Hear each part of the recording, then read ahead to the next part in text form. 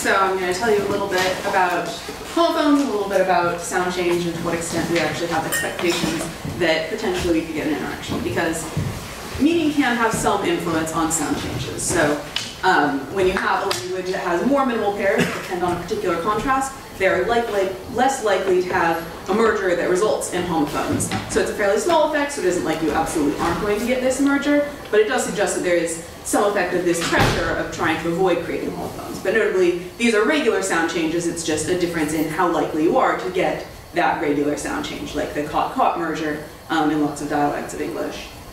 So much more rarely we get a particular word that's deflected from the particular outcome, so not a regular change, when it would have become homophonous with a vulgar word. So the classic example in English, the Old English word shutan, which became shut, that vowel should have turned out as an I in modern English, but that's already a word and it's a vulgar word, so like that one seems to have been deflected from what by regular sound change should have been outcome. But that's really, really unusual, and you basically only get it with these situations of having a swear word.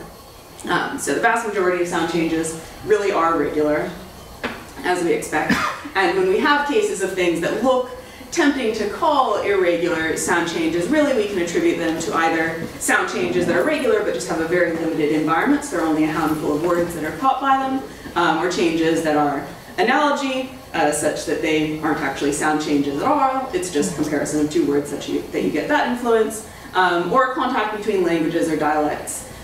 So you get borrowings from a different dialect, and then it might look like this word had an irregular sound change, but really it's not a sound change, it's just that you have taken a new item that looks really similar to what your inherited item would have looked like. But in theory, we could predict phonologically irregular developments based on having lexically specific patterns of acoustics, because various people have observed that words can have phonetic differences based on things like frequency, and we've also demonstrated that listeners can be sensitive to within category differences, but then the question is, can we actually combine these things to get a separation between words? So the clearest example would be in homophones, where if two homophones split, it's definitely about that lexical effect, and it can't be just that we have a sound change with a really specific environment. So that's why I'm looking specifically at homophones. Because we definitely know that they have separate representations, at least at the semantic level, because they have different meanings. This is reflected in a variety of ways. So you can get different frequency effects. So we access higher frequency words more quickly. You can have, in a variety of conditions, that homophones won't prime each other, though they will prime themselves. Mostly these are in reading tasks, so take that with a grain of salt. And we also have some observations of phonetic differences based on word frequency and based on part of speech, but it's somewhat unclear how to interpret that, because the places where we find them are often in corpora or otherwise in meaningful sentences. So they have this context, and the differences disappear when you take them in frame sentences or in isolation. So it seems like a lot of these might be things that we can explain just as a combination of effects of prosodic precision and contextual predictability, such that it's not something that we actually have to have as part of the representation, because we can explain them just as a result of context. So, we can think about, well, how do these all fit together? If there are distinct lexical entries, could we start associating them with distinct phonological forms? Like, given that we do have some pressures against homophony, is that something that we get? So once we have two things that exist as homophones, so not will they change their trajectory, because in the most part, well, we tolerate homophones, we have plenty of homophones, and even in cases where we have pernicious homophony, where there are two words that have similar enough meanings that it can become confusing in a problematic way to have both of them, one of them will just fall out of use instead of one of them changing to be pronounced in a different way. So is it even possible to get a split? So what I'm looking at is getting a little bit of production data, but the focus is on two perception experiments to really get at when we get these differences in productions between homophone mates. Can listeners actually pick up on that, and do you get differences either in the same different task or when you're asked to identify which one you heard. So then the other thing I'm considering is the role of the production environment. So either stimulus words extracted from meaningful sentences or produced in isolation, where to the extent that we can get differences in production, we only actually expect those to be apparent in the first type of stimulus. So these were the two tasks, just giving you a little bit more detail. So in each one, there are 48 participants, 24 in each of the conditions. So the conditions here are, were the words extracted from definitional sentences, or were they produced in isolation? So in any case, it's always an individual word, and the difference is just, how was that word produced? Where are we getting it from? So are we expecting context effects or not? So in the same different task, listeners were just hearing these pairs of words and deciding were they the same or were they different. It always was two different voices, so the task was decidedly going to be, like, are they phonologically the same, and never are they the same token. And then in the identification task, it was the same stimuli as in the AX task, just you would get a single one of them, and then your response options would be the two paired items. So this is what the set of stimuli looked like. So in the AX task, there were 4 types. So mostly we'll just be thinking about the first 3. So we have homophone mate pairs. So here I can't say them because it'll be sort of meaningless because they're homophones. So in any case, we have sun, where it's either sun as spelled with a U, meaning, you know, this shining star in the sky, or sun with an O, meaning, you know, male offspring. Versus 2 types of same pairs, so it's either a word for which a homophone exists, so you can have 2 different elicitations of sun with a U, or you could have 2 different elicitations of something for which no homophone exists, like cat, where it's lexically unambiguous. There aren't 2 different items that you could have elicited as cat. And then, just because, you know, you need them as the fillers, different pairs, and they always had a single segmental contrast. Though it differed by block where in the word that contrast was, so there's an onset, nucleus, or coda, and there are some effects of that that are sort of secondary. And as I said, crucially, it's always words from different speakers. And then in the identification task, there were items where you're deciding between the clearly phonologically different pairs, so things like pat, cat, and ones where you're deciding which of these 2 homophone mates was it. So you have 2 different spellings. They're always non-homographic homophones, so they were spelled differently. So it is, in theory, you know, you can know which one is meant, even if you can't actually distinguish between them. Okay, so basically the question is, to the extent that there are acoustic differences, and we can ask also, were there even acoustic differences, can listeners pick up on that? So if there are differences that listeners are sensitive to, then in the AX task, the homophone mate pairs will be identified as different more often than the same pairs, where it was, you know, sun with a U versus sun with a U, sun with an O. But then the other possibility is that the homophone mate pairs will behave just like same pairs, that there won't be any difference. And then in the identification task, it's, will people be any better than chance at deciding which of the 2 homophone mates they heard? So, getting into the results. So first, starting off with the AX task for words extracted from sentences. So I've just separated out into the 2 stimulus types because there are very different results for the 2 of them. So the homophone mate pairs, in terms of responses, patterned basically the same way as same pairs. So the vast majority of responses were the same, so 93% versus 94%, versus 6% for pairs where they were just phonologically distinct. So pretty clearly falling into that category, people were perceiving them as phonologically the same. And we see a similar sort of thing if we look at response times, where basically accurate responses are faster than inaccurate responses. So for same pairs, you have faster responses when people say that they were the same. And for homophone mate pairs, you see the same thing, that when people said they were the same, those were faster than the few trials, the 6% of trials where they said they were different. So there's a variety of things confirming that people really did generally perceive these as the same. But this is just laying out the patterns of responses. So note it's very high in all of these cases, but we do have our 3 different types of pairs, and there were somewhat small effects in how frequently people identified them as being different, which mostly seems to amount to, was it lexically ambiguous? So there was a difference between the cat type and the two son types, where it mostly seems to amount to, if people know that there are two lexical items that have that pronunciation, they're more likely to guess that they're different, just because it sort of suggests that there's some uncertainty about even knowing whether homophones exist. So they might be thinking to themselves, oh, well, these are spelled differently. Are they actually pronounced differently? So, but notably, no difference between the first and the second type, where was it son with a U, son with an O, or son with a U, son with a U. But where we get more interpretable differences perhaps are among the response times, where here the homophone mate pairs were identified more slowly than the other two pair types. So it depended on, were the two instances of son elicited with the same meaning in the same context, or was it elicited with different meanings?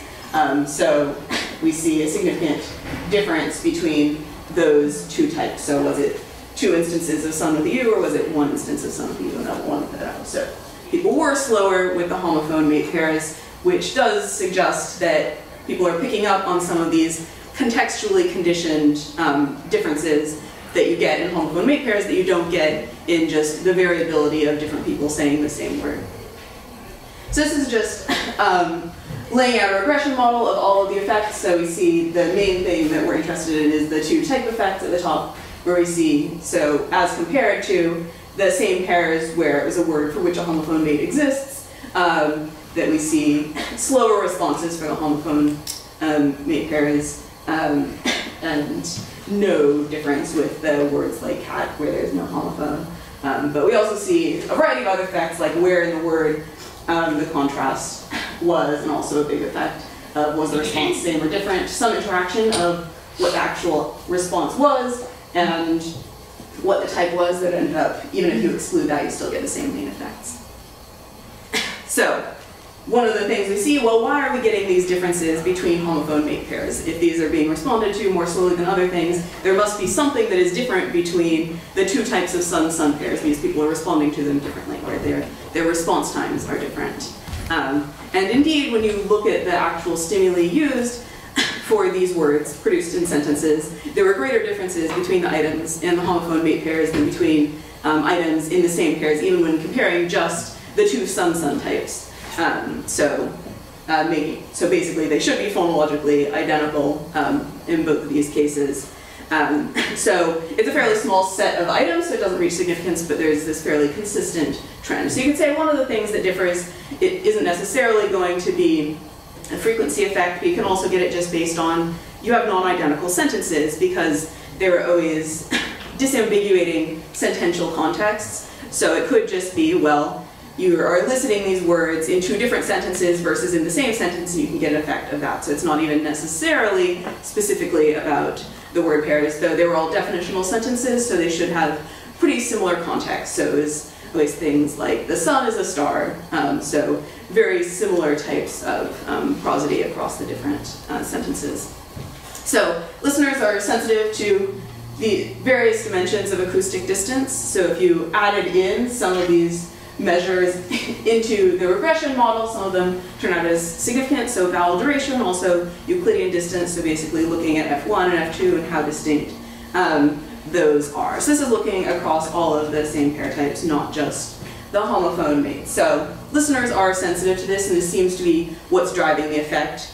So it's basically something that we can predict just based on there's some differences in acoustic distance between pair types, and people are influenced by acoustic distance. And mostly this is just looking at response times. There was a similar effect on responses, but it was much weaker, partially because people were basically at ceiling for accuracy, or responses, I should say, to not make assumptions about what accuracy means for homophone mates.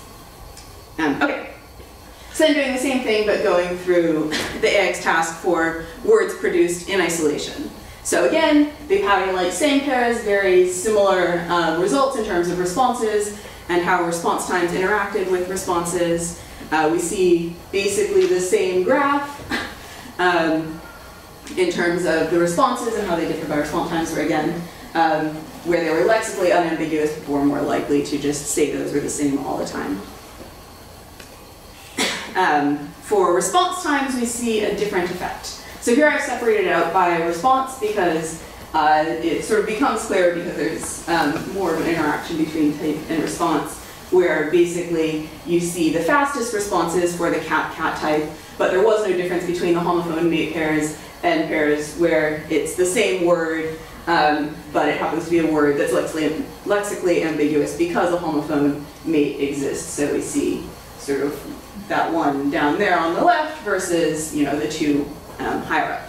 Then we see that reflected also if we look at the regression model where there's no significant difference between same pairs for a word that has a homophone versus the homophone mate pairs, but there is a significant difference between those two and the lexically unambiguous pairs, the non-ones that are called non-hom, which is just, you know, homophone mate. And then basically the other effects we see are basically the same patterns of you're slower to make decisions where you're making decisions about the end of the word, you're slower when you end up being wrong, and so on. Okay, so again, we do see that listeners were sensitive to acoustic distance. The particular things that came out as significant were different, where this might fit into basically that there was somewhat less variability because these were words that were produced in isolation. So we didn't have some of these large effects that were driven by context. So there was no difference in how distant the two paired items were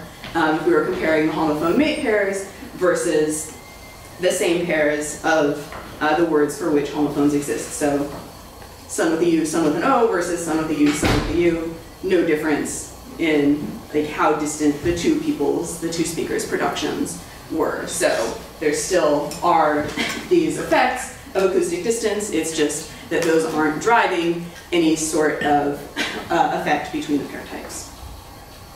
So then ending with the identification task, which is perhaps the really interesting one. So identifying which of two written items matched an acoustic stimulus. So answers were presented, one on the left side of the screen, one on the right, and then responses were just given with the corresponding arrow keys. It was counterbalanced for which side of the screen the correct answer is on, because people have a really strong preference, if it's ambiguous, to select the one on the left, because that's the one they see first, reading left to right, and then also counterbalanced for which homophone mate was the answer, because there are also a variety of frequency biases that we will see. So basically, this is what it looks like for the homophone mates produced in context. So accuracy was about 51%. In contrast, accuracy for the pairs where it was things like cat-cat, where they're distinctly phonologically different, those were at 97%. So, you know, the participants were trying to do the task when they had really clear trials, they were good at those. And they weren't that good at the homophone mate trials, though it did turn out as being significant. Not particularly significant, so a pretty tiny effect, but something there. So the other things we see, people have a bias towards the left side of the screen. They also have a bias towards selecting the higher frequency item. So if you just look at one of the homophone mate pairs, you might say, oh look, people are really accurate for this one, but it's because that's the one that they always responded. But so notably, that first value we get is looking at what were the odds, and were we better than even odds for getting the right one. So it does seem like there's some difference that we can pick up on based on basically our experience of hearing these words in context, that you have a little bit of a memory of that we can map onto and say, well, does this match well what I've heard for this word in this context, and so on. So of course, a pretty tiny effect, but it does seem like it's there. And one of the things that also does seem to suggest that it's a real effect is that we get an effect of the contrast type. So people were less likely to be accurate when the contrasts for the actually distinct pairs were in codas versus when they were in nuclei. So it seems like having your attention drawn to different parts of the word does influence your accuracy at whatever small cues we can pick up on to try to make this contrast. So notably, these are homophones extracted from sentences, so we still get some of these effects of their sentential context. So basically, if you get the words produced in isolation, you don't get any of that. People are right at chance. You don't get any effect of the position of the contrast, and so on. So this is where we wouldn't expect any difference because we couldn't find any acoustic differences. So it would be really surprising if they're better than chance here. And basically, the accuracy was also a chance for each individual pair in both of those tasks. So to the extent that we're getting an effect, it's not driven by one pair. It's driven sort of across the board. And also there's zero correlation between the two experiments. So not all of the homophone mate pairs appeared in all of them, but it's like almost right at zero. So this is just a summary of all the results. I'll skip over that and basically say, okay, so what can we conclude? So basically I think what this points towards is that where we observe those differences in production between homophone mates, they're due to context and they aren't part of the representation. Partially just because you eliminate them when you produce words in isolation or out of context. So basically, they do influence response times when you have these juxtaposed, but they don't change perception. But we have fairly weak memories that might allow us to choose slightly above chance and identification tasks, but I don't think that's part of the representation. I think that's more of sort of this exemplar memory effect. So basically, it doesn't give us any sort of difference that we can leverage to predict irregular splits because differences don't enter the representation. And when we're updating representations, they're at the category level and not the word level. Thank you.